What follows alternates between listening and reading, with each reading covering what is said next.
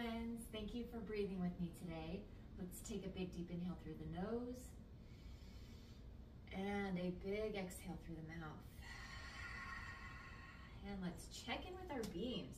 So let's go ahead and do our check-in. Check in with our breathing, check in with our bodies, check in with our emotions, check in with our energy, check in that mindset, and check in that spirit.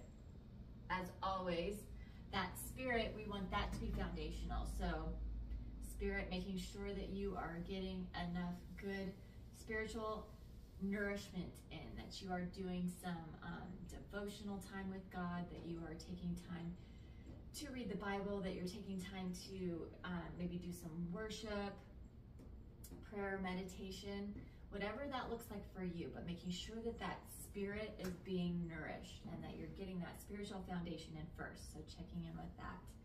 And then of course, it kind of goes backwards. So if the spirit is all foundational, then that mindset is easier to change or easier to bring back into your window of tolerance.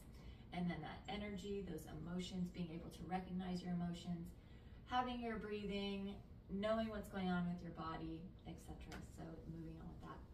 Let's go ahead and do 2 sun breaths here. Feel free to use your arms. If that's not available to you, always do what works for you. So let's go ahead and inhale and sweep this up.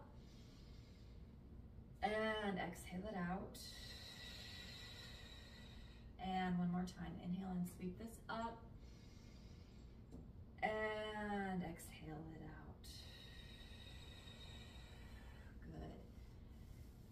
And as we come into it, we're kind of in a season of change now. So we're kind of moving from winter, just depending on where you are in the country, but we're kind of moving from winter to spring.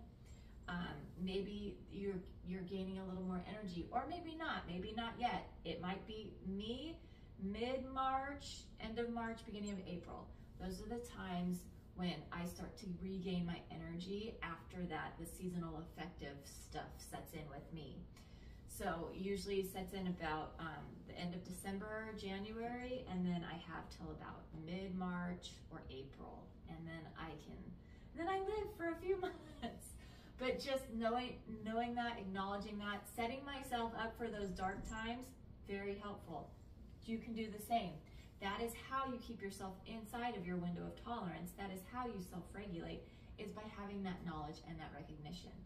Let's do some box breathing. Let's do 4, 4, 4, and 4. So let's inhale for 4, hold for 4, exhale for 4, and hold for 4. And let's go ahead and do that. We'll do it 4 times. We'll do 4s all the way around today. So feel free to use your arms if you'd like. Let's inhale it for 4, 3, 2, 1. Hold it for 4, 3, 2, 1. Exhale for 4, 3, 2, 1. And hold for 4, 3, 2, and 1.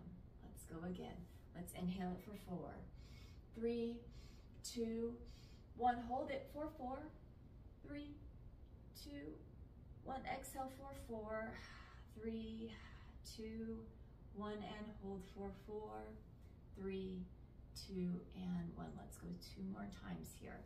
Inhale it for 4, 3, 2, 1. Hold it for 4, 3, 2, 1. Exhale for 4, 3, 2, 1. And hold for 4, 3, 2, and 1. And let's go 1 more time. Inhale it for 4, 3, 2, 1. Hold it for 4, 3, 2, 1. Exhale for 4, 3, 2, 1. And hold for 4, 3, 2, and 1. And hopefully that was a very helpful or encouraging exercise for you. Just that change of breathing, helping to bring you back into some self-regulation, especially if you're a little down or a lot down, if you're very down, or if you're just having some roller coaster days, or you're just needing some stability today. So hopefully that is very helpful. Breathe, do that breathing as much as you need to. That is, remember, that's your superpower, and you are able to do this by yourself, on your own.